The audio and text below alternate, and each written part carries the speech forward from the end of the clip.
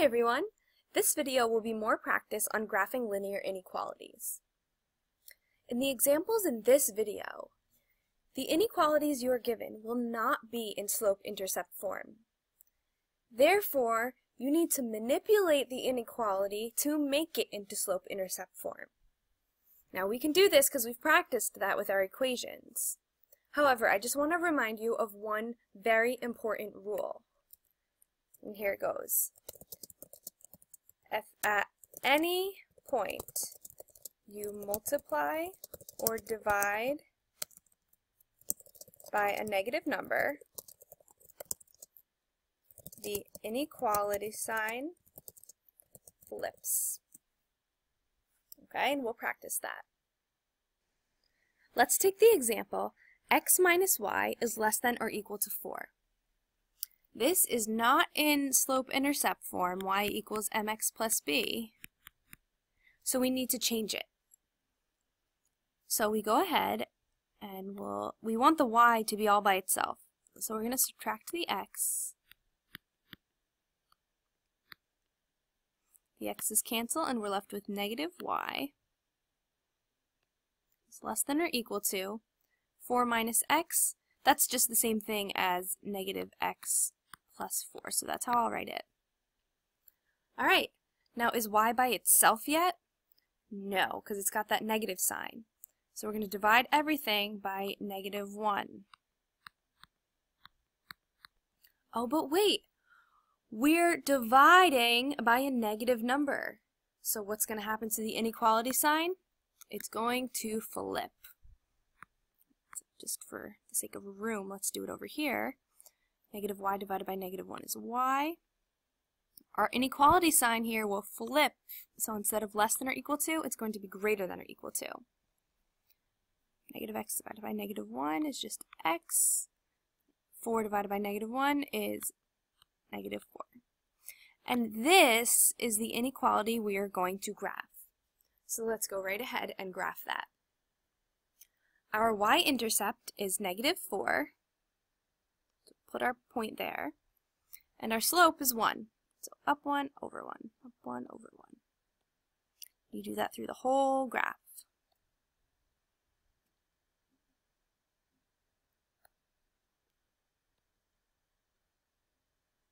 Now if we remember from our previous video, this is a solid line because of the equal to component of this inequality sign. Now our last step is to pick a test point. My favorite test point, 0, 0. So let's plug that in and see if 0, 0 is a solution. 0 is greater than or equal to negative 4. This is a true statement. 0 is greater than or equal to negative 4. So 0, 0, the point that we picked to test, is a solution. So therefore, we are shading the portion of the graph that includes the 0, 0. Let's try another one. We have x plus 3y is less than 6. Now again, this is not in our slope-intercept form, y equals mx plus b. So we need to manipulate this inequality in order to get into that form. X plus 3y, we want the y to be alone, so let's go ahead and subtract that x away. These cancel, we're left with 3y is less than negative x plus 6, which is just the same thing as 6 minus x. Alright, the y is not by itself yet. It's being multiplied by 3, so we're dividing everything by 3.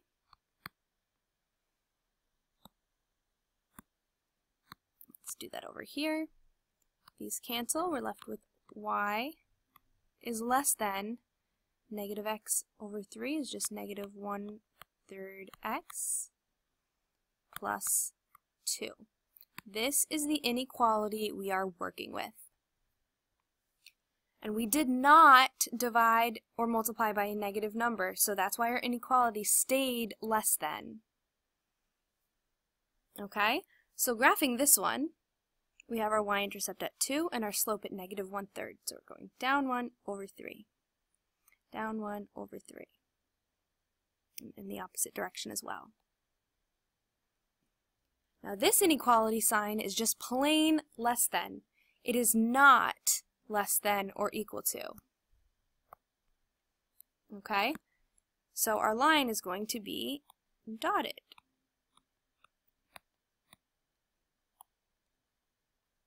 Alright, now our last step is to pick a test point. I like to try 0, 0, because the math is easy. So let's go ahead and test 0, 0 for our x and y. So plugging that in, we have 0 is less than -1/3 times 0 plus 2. 0 is less than 2, which is a true statement. That means 0, 0 is a solution to this inequality. So therefore, we're shading the portion of the graph that includes the 0, 0. Although, just as you know, you could have picked any point in this shaded region to test, and it would have come out true. Because this whole shaded region are the solutions to this inequality. Now at this point, pause the video and try this one on your own. Then play it and check back to check your answer.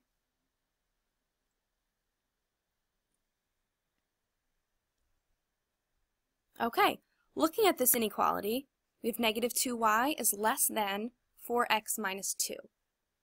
This is almost in slope-intercept form, but we have to divide through by -2 because it's being multiplied by y. But wait! We're dividing by a negative number, which means that the inequality sign will flip.